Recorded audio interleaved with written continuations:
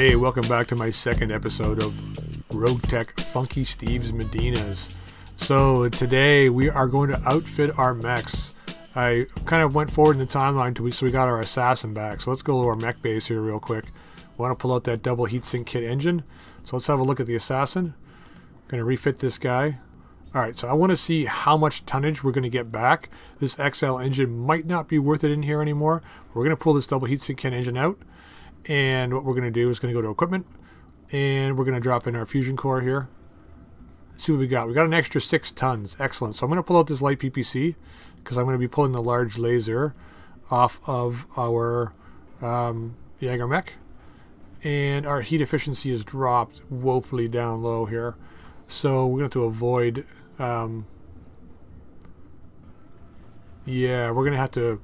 Well, we're going to be putting the mask system in, which is going to be increasing the sprint distance and the movement, but it's also going to be increasing the weapon heat. So let's have a look here at our weapons. Now we don't have a lot we can load into this guy. We got 2 Pirate LRM-10s. -1 accuracy, 75% overheat damage. So if we heat somebody up, we can definitely use this. I wonder... That's 5 tons though. If we put both of these in, we'd be under heat. Although really like lacking in a lot of accuracy. Now we got light machine guns as well that we can add. Those are very light. They're only 0.5 tons. We got an AC2 which we can add. I'm wondering if we should go for long range builds.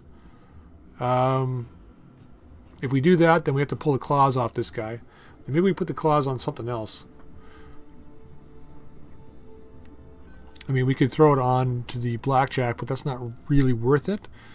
If we do go with a melee build on this guy, we can put arc welders in. That's an option. We can get, I don't know if we can get 2 in one arm, can we? No. Can we get an arc welder in the torso? No. So, I mean, that's increasing it slightly. We can get machine gun in there with tracer ammo, a couple of light machine guns. So our heat efficiency is really bad right now. Heat sinking is 18. All right, we have to get... Right, we got to buy some heat sinks too. So we are going to need to spend a little bit of cash here, but we're going to have to sell some stuff. So let's go to the store. And the first thing we're going to do is we're going to sell. Now, we don't have a lot we can buy here. Really nothing in the store that we can buy. Wow, it's pretty dead. Heat sinks. But let's sell. We're going to sell 2 of these. Because the -2 accuracy Gauss rifles, yeah, no thank you. So we got a bit of cash to work with now, so we're going to need to buy, let's get rid of the rocket launcher, we're not going to use that.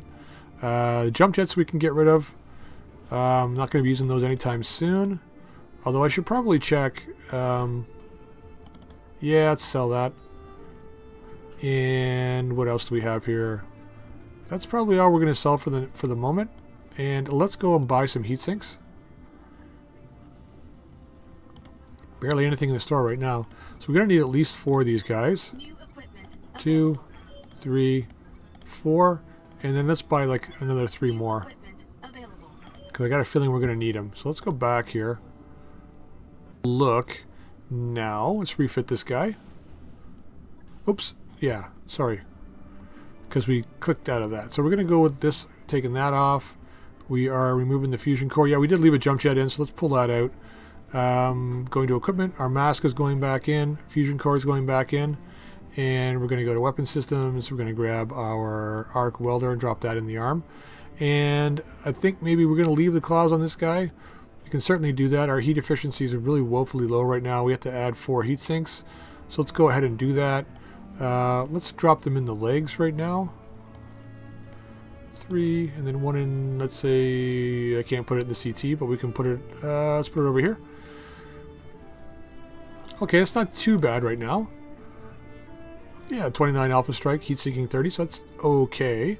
So what we have to do now, though, is figure out, we need to put a large laser in here, which is going to be 30 tons. Or sorry, 5 tons.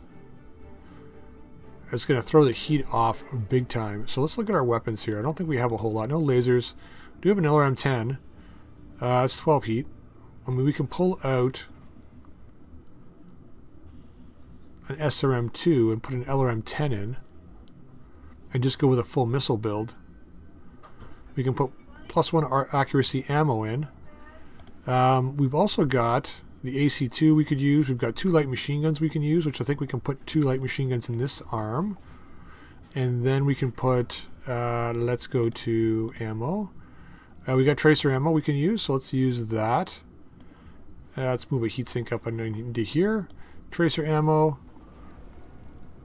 I mean, our damage output is really, really low. Heat is having a problem right now, but we're going to fix that here in 1 second. I'm going to put 3 more heat sinks in. 1, 2, 3. And then let's max out the rest of the armor here. We can go 1, 2, 3, 4, 5, 6, 7, 8. And then do we have enough to max out the rest of it? Not really. I mean, we could, but then we'd be like short a bit. We got 1 tunnel remaining. Let's buy another heatsink. And we'll buy 1 more. Got the cash right now, so we're gonna do it. All right, so there's our assassin build. 15 days. Let's confirm this. I'll get it in the schedule. Okay, so that is our melee close range mech. He's got a couple of machine guns for long range. So let's go and move some stuff here. Let's manage our tasks. So the Blackjack we don't really need to worry about right away. We want to move the Jäger mech up because we want to get into him next. So let's close this. Go forward. Lounge is almost up and done. Let's throw a party while we're waiting. Wow, we're almost... Well, she didn't get to go to the planet and fight last time, so that's probably why she's that way. Alright, lounge is complete. We got +2 morale, +1 tech point, which is going to help out a little bit. Jäger mech's back in like, what, 8 days now? Financial report coming up. We're still okay. I've got the financial report. I hope this new engine going in is not going to problems with the cash flow here. 3 days, we're both back up and running. Cool. Continue. And let's go to the mech bay. Let's have a look at this Jäger mech now. Let's refit this guy. So the first thing we need to do is pull up the fusion core and click confirm. And then we can go back in and refit our Jäger mech. Alright, so let's have a look now. I'm going to go to equipment here. And we're going to drop the 260 fusion core back in the double heatsink kit. And that is going to make us pretty darn heat efficient here. 7890, pretty good. So I think leaving everything else in here for now is all we're going to do. We got a light PPC here, but I mean we could swap that out for the large laser and put a couple more heat sinks in if we wanted to. But I don't think we really need to do that. I think we're going to leave it at this point for now. Until we get some more weaponry and stuff, I think this is probably the best way to do it. Now the other thing too is we could put an AC2 in, but with only 25 damage, it's not really worth it for the tonnage right now with this guy. So let's just confirm this build. It's 100,000 in 1 day. Excellent. So now we need to go make some money. Let's go do that. Alright, let's go raid somebody. I'll see you guys down on the surface. Alright, now we're on the surface. So what we found out is there's a facility here in the desert that the government officials sort of use as a payroll depot. So we're going to raid this payroll depot and hopefully get some C-bills out of it. Holding for the right opportunity. Now I'm sure it's got guards. We're going to have to check those out. Hopefully they don't have reinforcements. Let's see Prodigy's build here, see how much better this is, or not necessarily better, but okay, we still got really good movement here. That's the most important thing. So he's going to move up here. Okay, we got a mech coming up. Something coming up. Okay, this build is still the same. Going turbo. Gonna have to get some heat sinks for something for that. Alright, let's move forward. It's gonna be nice to be able to run a little bit more heat efficient on the Jäger mech. I want to get a pair of AC5s or something big like that, or a couple of AC10s. Let's reserve, see what they do. Something big to put on the arms. I mean, ultra autocannons would be the best way to go, but we'll have to see. Alright, we're going to keep reserving here. See what we're up against. Looks like it might be a medium mech here. Oh, another vehicle. Probably a medium one. Looks like a light vehicle and 2 mediums. Let's get Prodigy eyes on here. See what we're up against. I don't want to go too close though. I'm going to move back here. Affirmative. Trebuchet. Short range loadout. Okay, cool. So we can just plink this guy from long range. Aye, aye. Yeah, so not a whole lot. Could have been better. You, Commander. Let's move forward. You betcha. Fire the ACs. Tell me what to shoot. Okay, one hit. Alright, Steve. Do we want to rush this guy or not? Let's just move up here. Give him a target to shoot at. We're going to fire the large laser in the tag. Eh. Didn't expect much there. Alright, let's see what they do.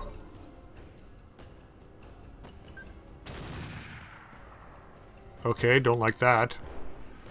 Yep. No, sir. I don't like it. Waiting for orders. Let's get you down. And maybe into here. Yeah, I think we're going to do this. Understood. Get in the mineral field. Kind of stay hidden there a little bit. Let's fire everything on this guy. Makes it harder for us to hit, but it also makes it harder for them to hit us. Okay, plink, plink, plink. No tag yet. So 2 mediums, 2 lights. Hunter. Comes the LRMs. Not really worried, like I said.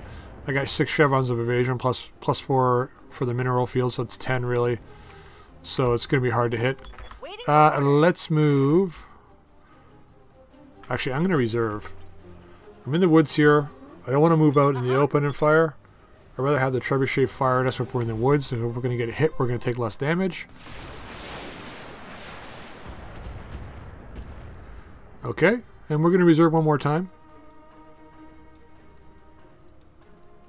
Oh, no, we don't have to. That's right, this medium vehicle's moving. I want to find out what this guy is. If he's squashable or not. Large laser. Bulldog or something maybe? I don't know. I don't know. Gotta take this trebuchet first though, I think. I hear ya. So let's get you here. On my way. Certainly a nice little reprieve from having to fight 10 guys at once. Was that a head hit? No. Looked like it was. Alright, Steve. Let's get a little closer. Let's give him the what for. Gonna leave the flamers off. Fire everything else. Oh yeah. 2 gyro crits. Pilot hit. So we can knock him over now.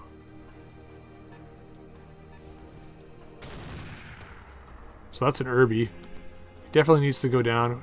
That's the autocannon 20. Oh, he's the AC-10 version. Okay. Not so bad.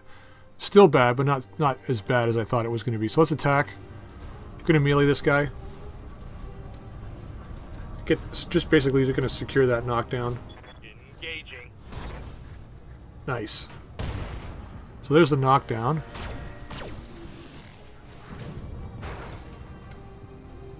Plus 10 heat. Now I'm going to plink him with the machine guns and try to hit his head.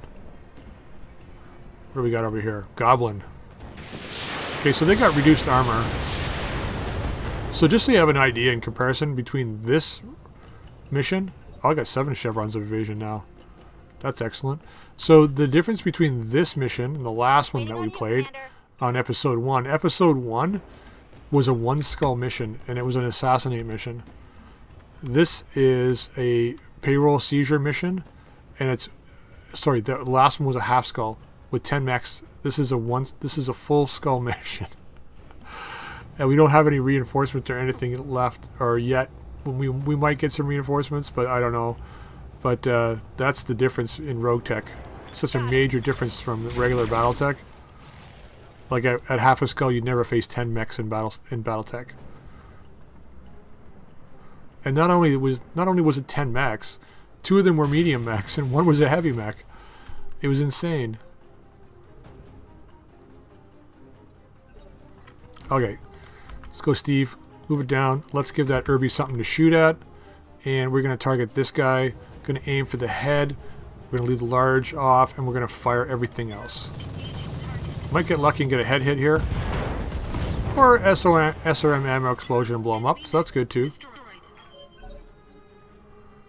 Doesn't really help us salvage-wise, but, you know, sure. Now, I think I can get in close to this guy. Take that arm off. Don't think that Irby's got a lot of armor now. Yeah, let's see if we can go take that arm off. We get a good shot on the arm. We can take it off.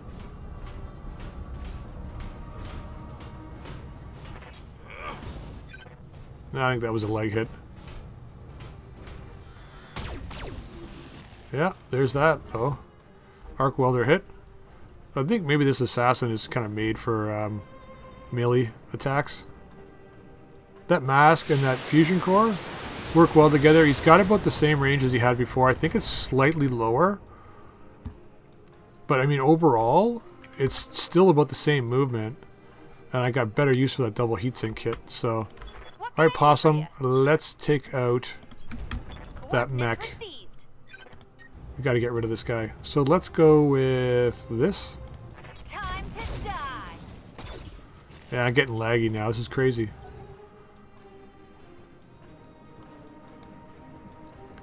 Alright, Goblin moving up. Not in stepping distance quite yet. We need to hit that Irby though. Gotta take that leg. So just gonna walk it up. Gonna fire everything. Oh, we got lots. I forgot we got like... We can go with everything right now. Let's fire it all.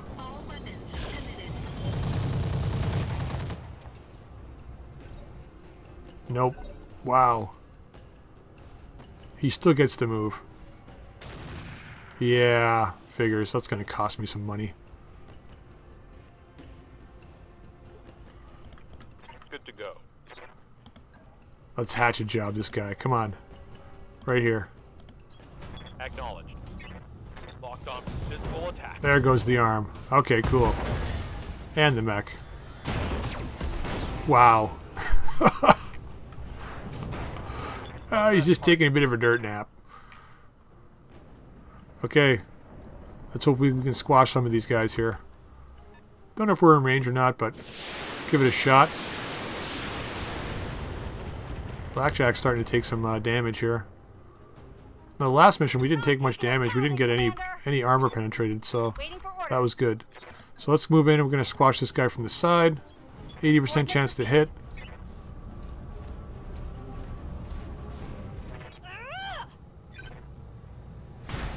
Oh, 46. Not quite enough. How much has he got left? I have no idea. Careful, they're looping around back. Yeah, I see that. Good thing I increased your back armor. You can see daylight through my armor. You can. That was a front hit. So we need to move to a position where we can shoot the front. Wait, which way is the front? It's so hard to tell in these tanks. Front is this way. So we could just step on the front like this.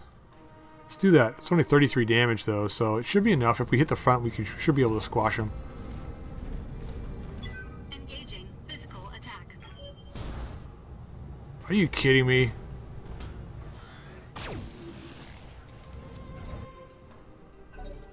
Where did that hit? Ugh. Okay, we should be able to finish this up next turn though. A little too close for those missiles. Minor damage, Commander. I see that. That was a side hit. Right side. So Prodigy should be able to finish this up maybe. He's got way more melee damage. I don't think it matters where he hits now. There we go. Excellent. Adding insult to injury. Vehicle down. And for that, you get to go steal the payroll. I'm going to move you... This guy's already taken damage, right? Turret in the side. So let's move over to this side of him. Got it. And fire straight in the side. Let's leave the ACs off. And all medium lasers on. Right, Commander. That might be it. Oh, really? Really? I'm calling calling cheats there. Full I'm throttle. gonna fire everything. Got the heat sinking. Let's just do it. There we go. Not much salvage out of this mess. Enemy unit destroyed. Okay, Prodigy. Sprint it up. That should end it right here. So this was a 1 skull. And the last one was a half skull. I cannot believe the difference. And the randomness. Alright, that's it, folks. Stabilizing. We are out of here. I'll see you in the salvage screen. Alright, here we are. So, a few mech parts. I'm going to take 2 medium lasers. I know it sounds ridiculous. Taking the fusion core. The only reason why I'm taking the medium lasers is because I definitely need them. I want to replace some stuff with medium lasers. I'm thinking those flamers that I've got, pirate flamers. I can take those off and put the medium lasers on my main guy. The heat is actually the same, but I can do consistent damage output at a longer range with these guys. So I think I'm taking those. Take the fusion core for the cash. Hopefully we get the mech parts. Yep, we got the mech parts. Machine gun, small laser, internal combustion engine we can sell. Good, we got 4 heat sinks. We need those LRM ammo. Okay, not bad. Alright, well, we didn't make as much off that payroll op as I thought. They didn't have a lot of cash in there. I guess the cash had just gone out. So we didn't get too much from that. We're going to have to go and sell some stuff. So let's go to the store real quick. Alright. The weird thing is I was wondering why this is not updating. I realize now that it's probably because I have to go offline in order to play Roguetech. So the store is going to be pretty bare for the next little while. Alright, so let's go sell some stuff. Alright, so let's have a look what we can sell. Like PPC, maybe. Internal combustion engine can go. We're not going to need that.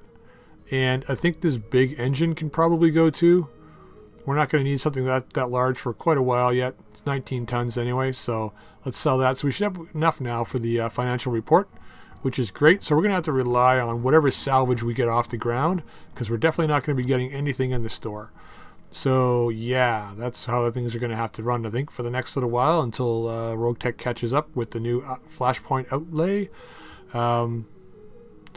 But yeah, that's the end of this episode, and we'll see you in the next one. If you liked it, please drop a like. Feel free to subscribe, and if you haven't checked out my other series, I've got a BattleTech Flashpoint series called the 900, and I've also got another Roguetech campaign going on called Cold Forged, and that's kind of a more classical approach rather than what I'm doing with this one. So yeah, feel free to drop a like, make a comment, subscribe, and I'll see you next time.